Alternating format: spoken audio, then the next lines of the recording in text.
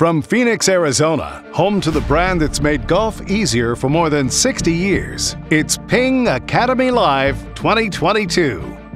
Here's your host, Andrew Rice. Ryan, we cannot have a discussion about Ping equipment without talking about putters. It all started with a putter more than 60 years ago, and you continue to bring exciting new models and technologies to golfers.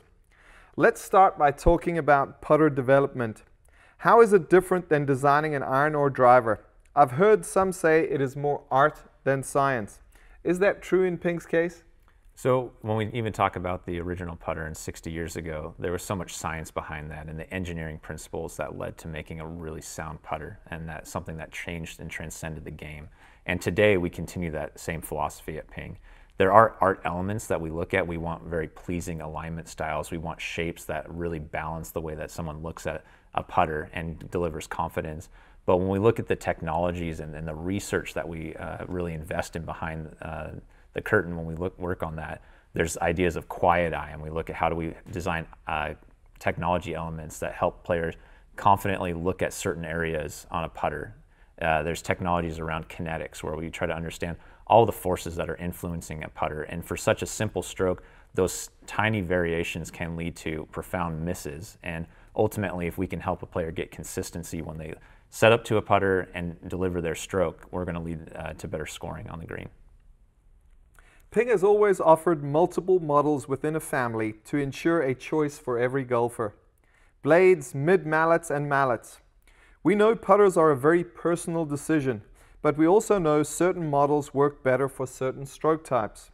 Explain why it is so important to not only find a putter you like the look of, but one that fits you as well. So having one that the alignment style and the way that looks really is pleasing is a great starting point. But there's so many fitting elements within each model and our family of putters that lead to better performance. And so we have done studies where we looked at alignment styles and having ball width styles. We have what we call ceiling styles where it's a high dominant line, or floor styles where they're lower, or minimal alignment styles. Those can be great starting points, but when we get into the fitting elements of the proper head weights for tempo, when we look at the stroke type and really deliver on for your type of rotation, dialing in the stroke type. And so we have different hang angles to our putters that really dial that in for different types of golfers. The lie, the loft, the length of the putter. Once you dial all of those elements in, it really allows you to take a putter out onto the golf course and start to play and perform better. The ultimate validation for a putter design is when it makes it on tour. For the last several years, Ping has been quietly working with tour pros, building super custom, fully machined, one-off designs just for them under the name PLD, which stands for Putting Lab Design. This year, you're introducing the much anticipated PLD Milled family. Tell us the influence the tour had in developing it and why Ping is bringing it to golfers now.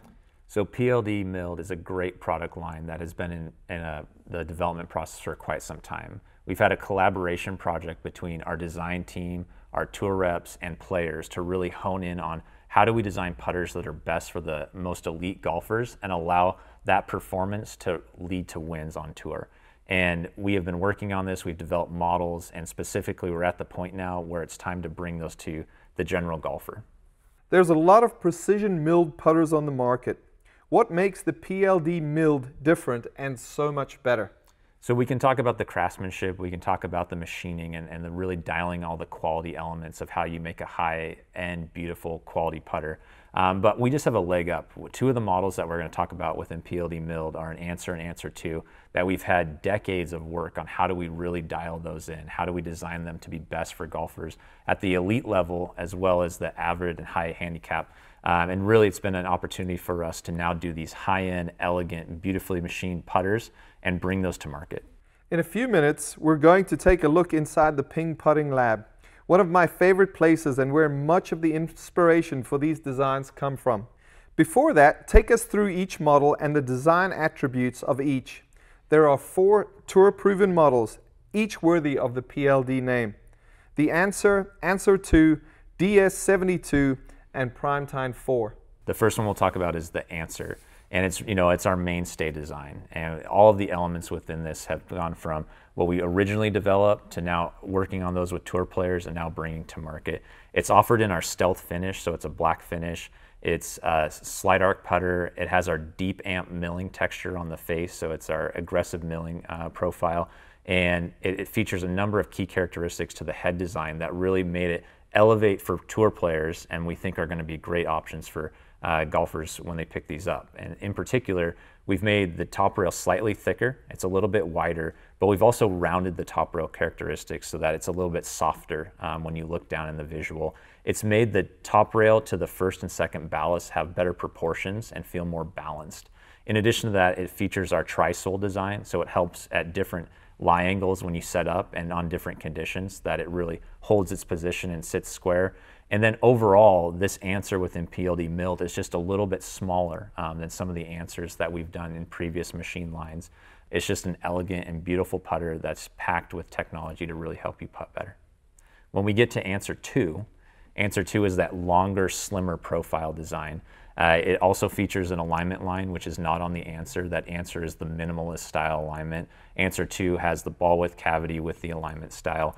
And as I mentioned, it's a little bit longer heel toe, squattier. It's a little bit shallower from front to back, but it also features that same rounding of the top rail, a little bit broader top rail thickness, and the tri-sole design.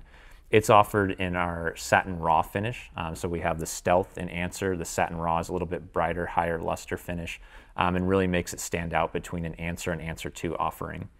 DS72 was really working with Tour, and it was developed with Victor Hovland in mind. It's a mid-mallet offering. It has softer ballast, a very strong ball width element, and a strong center alignment line. Very broad top rail thickness, and all of the milling lines really help either being parallel or perpendicular to the alignment style. So it really helps with that squaring aspect when you set it down at address. It's offered in the satin raw as well, so it's that shinier finish. Really great putter, and it fits into our straight category in terms of having a double bend.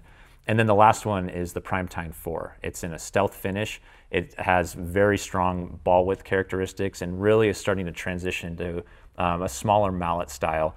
The Primetime 4 is a very low profile tine version. And when we worked with our tour players in particular, they really liked the characteristics of the tine sections, the ball width, but wanted to see something that was a little bit smaller and lower profile, which we were able to deliver in our all steel machine version.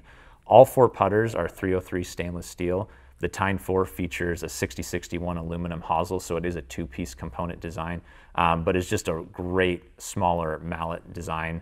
And across the line, all 4 models are just tour proven and ready to bring to market. Ryan, those look amazing, and I'm glad you have a model to fit every stroke type. You guys really don't miss a thing. Excellent work. Now, let's learn more about what goes on inside Ping Putting Lab. We're here in the Ping Putting Lab, located inside the Ping Proving Grounds at Ping HQ in Phoenix, Arizona. It's here our master fitters work with top players from around the world, professional and amateurs, to dial in and custom build their putters so they can compete at the highest levels. It's also where Ping researchers study the art and science of putting, conducting experiments and testing their latest theories using the most advanced tools available. We asked Dr. Erik Henrikson, Ping's Director of Golf Science, to give us a deep dive into what Ping is doing to make putting easier. There's a lot more to it than you might think. We do a lot of what we call golf science research, so trying to gain fundamental understandings of how things work. And our designers are now trying to leverage that insight and apply that to designs. So they take maybe all these different variables and these different insights we get in the golf science world from the fundamental research and try to combine them into optimal combinations for different players. So we have meetings multiple times a week with our design engineers discussing the fundamentals of the physics of putting, the elements of human psychology that come into that, and feed those insights to the design team so they can create embodiments that leverage that understanding and ultimately go into the designs that you see in the market. I'm sitting on a 70-ton piece of granite right now. And so I wasn't here when it was installed, but apparently it was quite the feat getting this in here and set up. It's flat to 0.010 of an inch from end to end. It's about 45 feet long. On top of that granite, we have a true line putting surface that helps us get good rolling characteristics and something that represents a real putting green. And so that allows us to have a very precise roll and reaction when we execute a putt. And then we can then couple that with testing we do on the outside putting green at the proving grounds and marry those two behaviors to ultimately arrive at putting designs that help people putt their best. So we have a number of cameras that we use to analyze what the player does, what happens at impact, and then what the ball does after impact. So we have cameras that line the table and can track the ball down the length of the table, which helps us understand how what happens at impact influences what the ball's doing. They have different frame rates, so we can operate and isolate the 500 microseconds of impact and actually look at various frames over that impact interval at really high speeds. So those cameras play a big role in fitting, so we can kind of understand how different players are adjusting to the putters that we're putting in their hands, but then they're key for research. So when we're trying to dive into one little small variable that we change, we need to use those cameras to understand and measure what happened when we changed those variables with the putter design. We have the putting robot to take the player out of the equation when we're zeroing in on just the equipment and impact. We're able to execute putting strokes, different types of putting strokes, so we can make adjustments to that putting robot to have maybe a certain amount of face rotation or a certain length of putt. And it's really useful in trying to take the player out of things, and people are messy. And so when doing some of this testing, it's really helpful to take them out of the equation, understand how certain mass properties and maybe face treatments influence performance. And so the putting robot is really useful for that type of research.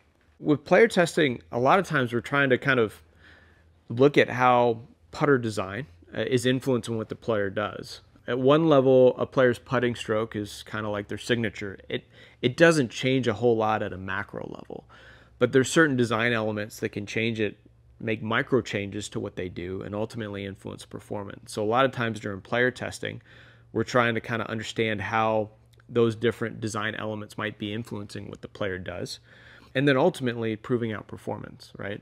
Nobody's a robot.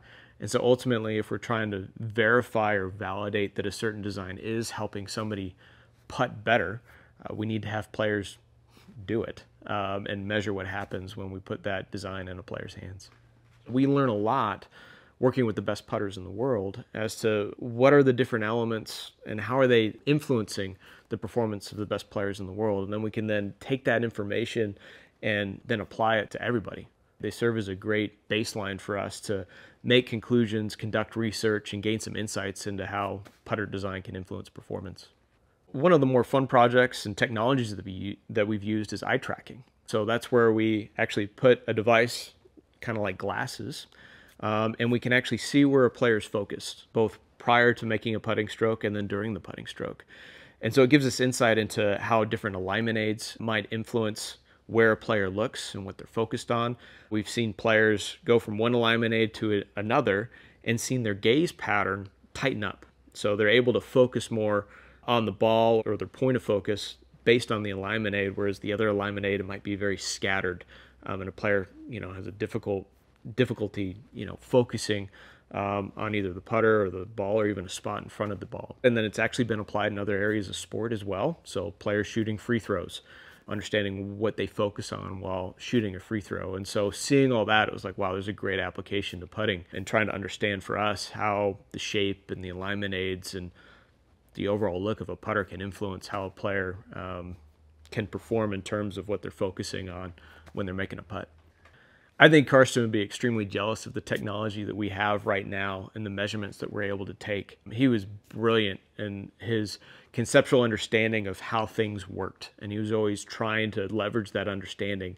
And now with the technology we have, we've validated a lot of his philosophies with objective measurements that he was never able to in his day. And so it's a lot of fun with all the history that we have, connecting the dots with, years and years and years and generations of research with new technology and having those moments.